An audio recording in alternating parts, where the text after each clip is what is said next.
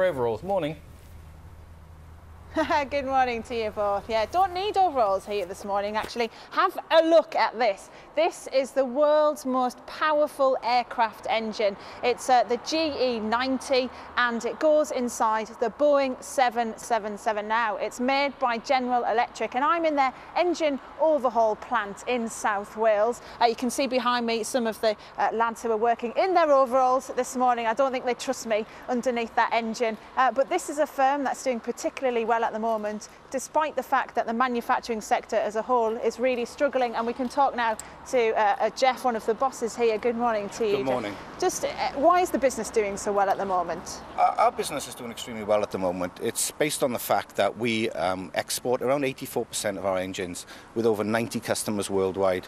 And we're very focused at the moment in the regions of the Middle East and Asia, which are growing and healthy. So we're focused in those regions as well as serving Europe and North America. So it's the emerging markets that are particularly helping? Very, very much so at the moment. Our Middle East region especially, we're seeing great growth there and we're very focused on our customer in that area. We are in the middle of a recession though. How does that impact your business if it does? Well, we're in a very good position strategically. As a business 10 years ago, we decided to focus on fuel-efficient engines. The number one cost for our customers is fuel.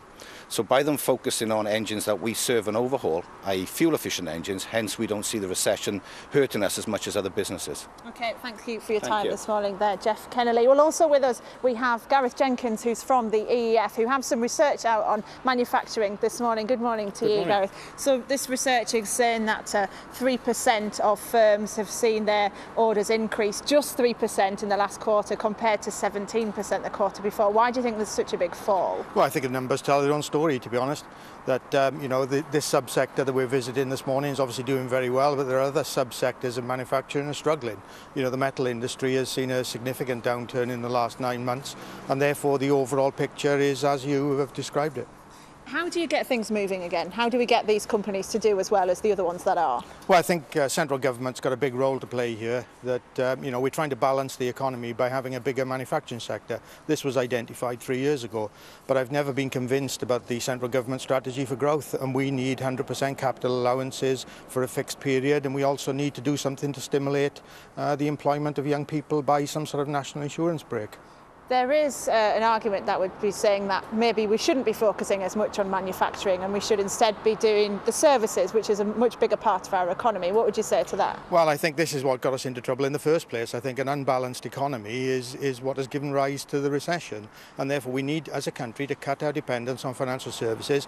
And it's no surprise that every successful country has a strong manufacturing sector. Any optimism for us? Oh, there's always optimism. You know, if you look at the employment figures, they're holding up. Investment is holding up, but we need to do more. This is a very capital-intensive industry that employs a lot of people. Okay, well, thank you very much for your time this morning, Gareth. I will be here throughout the morning and hopefully getting to go inside there if the lads will let me. I've got me steel cap boots on if you want to have a little look, but just missing the overalls and one of those hard hats. But I'm going to track one down and have a look underneath the engine a bit later. But for now, back to you both. Very fetching. Thanks very much. See you later, Steph. Brilliant. Steph, thanks.